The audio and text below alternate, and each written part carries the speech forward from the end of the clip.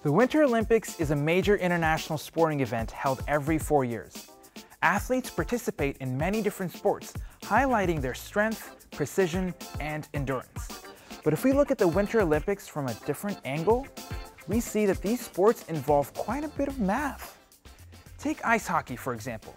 The design of the rink itself involves precise measurements and geometric shapes that designate different areas of play.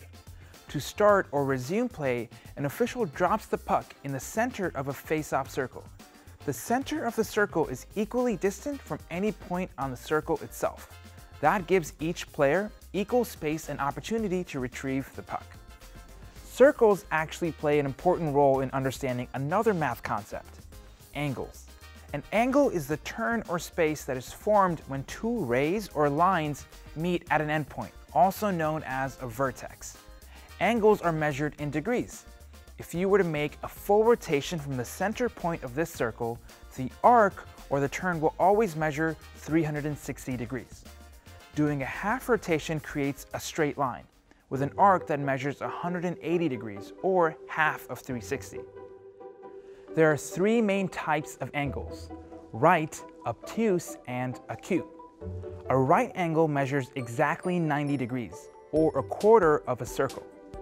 Right angles are easy to spot on this hockey rink because they form the corners of all rectangles and squares. An obtuse angle measures more than 90 degrees, but less than 180. A prime example in hockey is the shape of a hockey stick, where the angle formed between the blade and the shaft typically measures around 135 degrees. An acute angle is a V shape that is less than 90 degrees. You can see acute angles in hockey when defenders try to prevent the attackers from scoring. The defender will try to limit the attacker's angle of access or angle of attack to the net. Because an attacker has the widest angle of access when the puck is directly in front of the net, the defenders try to push the attacker off to the side to narrow the angle. Ski jumping is also a sport where angles are important to consider. Skiers go down an in-run, jump, and attempt to land as far as possible down the hill below.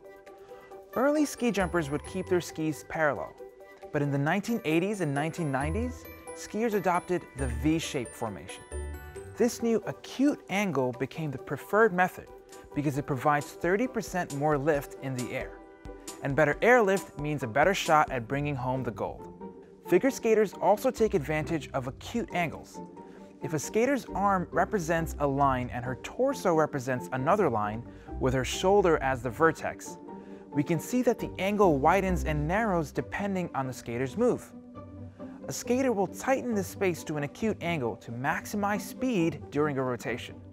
To slow the rotation, the skater will lift her arm to form an obtuse angle.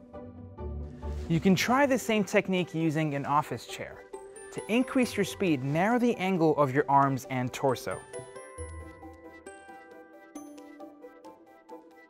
To decrease your speed, lift your arms and form an obtuse angle. When you're watching the Olympics this year, pay close attention to how circles and angles play an important role in each of the sporting events. And as always, stay curious.